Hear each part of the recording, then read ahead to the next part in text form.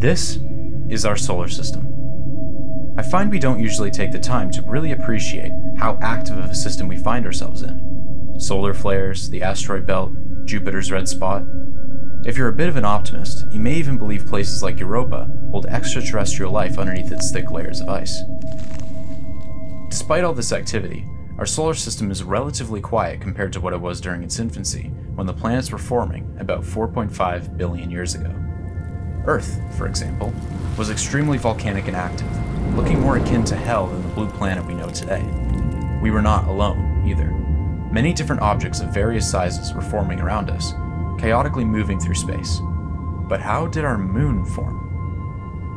The most popular theory is that a Mars-sized object crashed into Earth, sending materials from both objects into space to form what we know as Earth's one and only moon. As both Earth and the moon cooled and formed, they started a synchronous rotation, meaning they rotate the same way the moon revolves around us.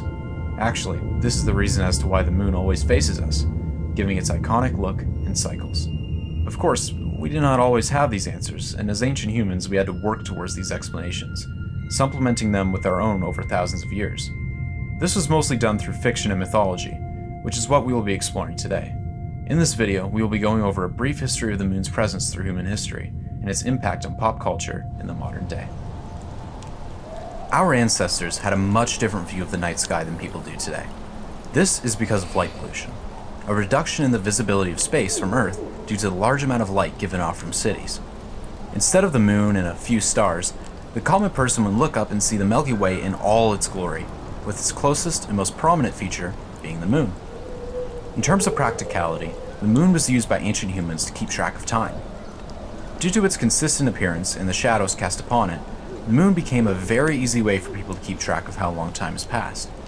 Once practicality had been achieved, it was time to do what humans do best: apply meaning. There are many different interpretations of what the moon means and represents throughout history.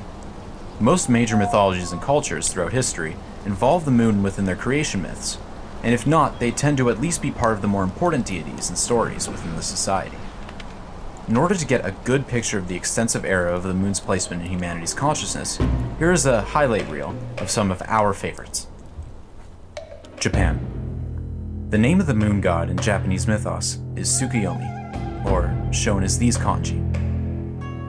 Tsukuyomi was born of Izanagi, alongside Amaterasu and Susanoo. Tsukuyomi was the moon god, Amaterasu was the sun goddess, and Susanoo the god of the sea and storms. Tsukuyomi and Amaterasu married each other. Once the goddess of food, Ukemochi, had invited Amaterasu to a feast, but she couldn't make it, so she sent Tsukuyomi instead. During the feast, Ukemochi created her food by pulling it out of every orifice of her body. Tsukuyomi found this so disgusting, he killed her. Upon learning this, Amaterasu left him, and ever since Tsukuyomi chases her, thus creating our day-night cycle. In the modern age, during the fall in Japan, there are traditional moon viewings, or tsukimi. The timing of these moon viewings are based upon the lunar calendar. This tradition of moon viewing was carried over from the Tang Dynasty China. This tradition is associated with harvesting prayer. Another interesting point is that instead of the man in the moon, it's the rabbit in the moon for Japan. The Mayans. The Mayans saw the night sky in both a mythological, religious way and a scientific, measuring way. They used the moon as a means to record the months of the year in what is known as the lunar series. The moon's place within the Mayan mythology changes from the classic to the post-classic era. In the classic era, the moon was seen as both a masculine and feminine god. During a full moon, it would be seen as masculine and described as a second sun, as it would appear in full as the regular sun was passing through the underworld. The full moon was also associated with the jaguar. In other phases, it would be seen as feminine, and would have various different names. In the classic period, it was also mostly associated with the maize, the harvesting god, and also rabbits. Opposition to Venus was also common, with the moon representing the north and Venus being the south. In the post-classic Mayan culture, the moon was separated into two goddesses, the younger god, Ixit-Kab, who represented the waning moon, and the older goddess, Chokshel, or Ixchel, who represented the waxing moon. There was also an association between moon goddesses and caves or water. Ancient Greece. In Greek mythology, the main goddess that represents the moon is Selene. Selene is the daughter of Titans Hyperion and Thea, and sister of the sun god Helios.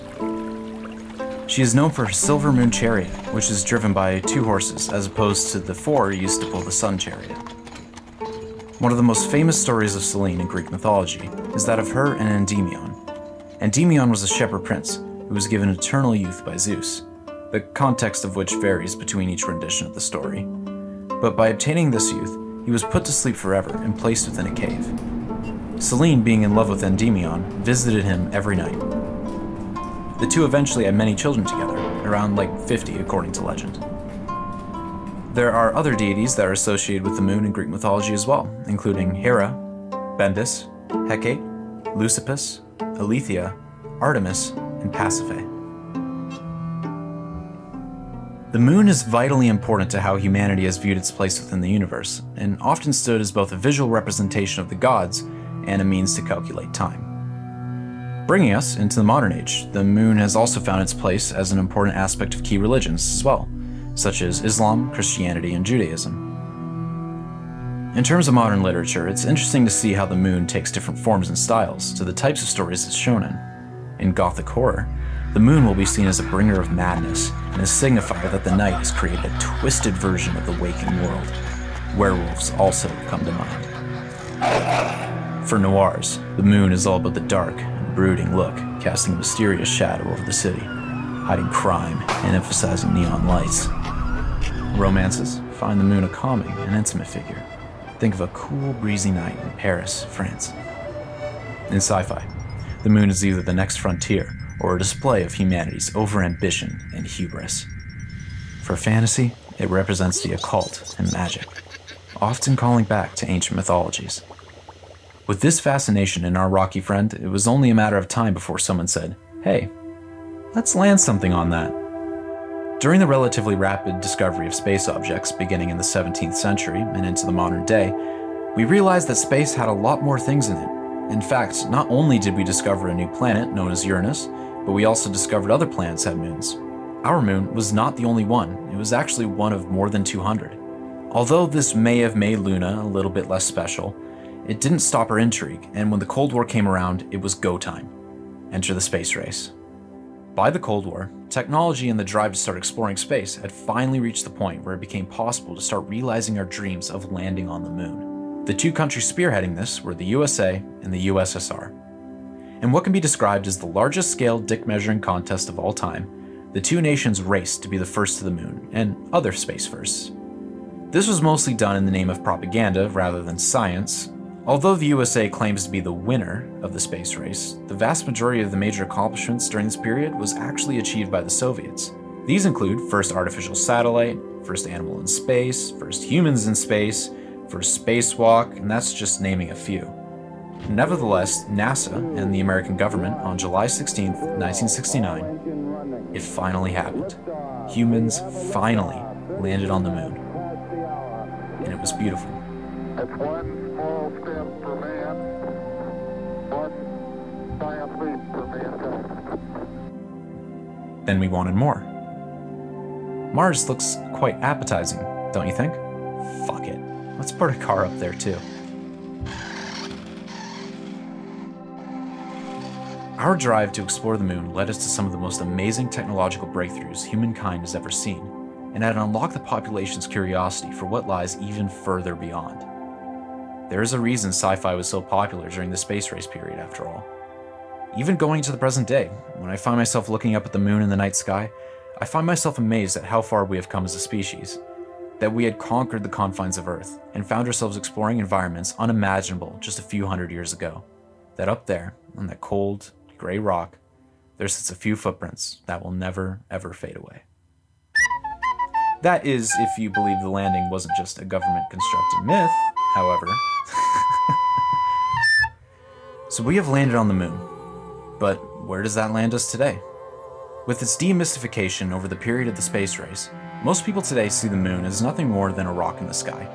It looks cool during an eclipse and gives us something to observe for space enthusiasts.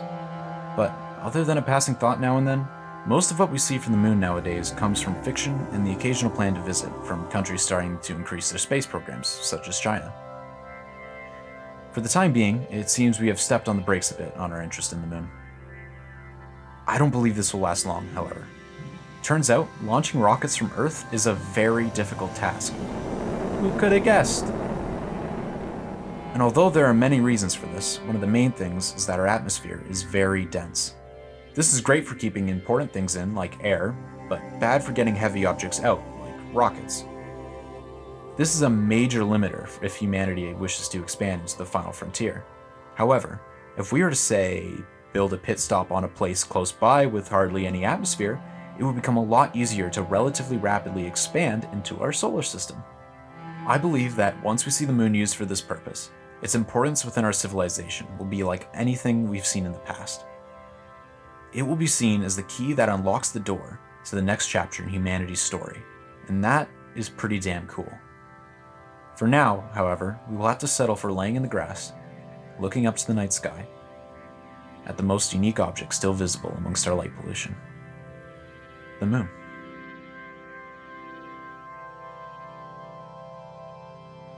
Hey, I'm Don, and thanks for sticking by and watching the second video for Androseph. And it's been a fun one to record and work on and research and just everything. It's been an absolute blast. And thank you to Andrew for doing all the visuals again, just like last video. And a welcome to Jonathan, who's now helping us out with audio and doing a fantastic job at that. So also, I'd ask you guys to please subscribe, like, and comment, especially comics. I love reading those. Everyone who works on these absolutely loves reading those. Yeah, we got lots of great content coming up in the future, and I think you'll really enjoy. All right, thanks for watching.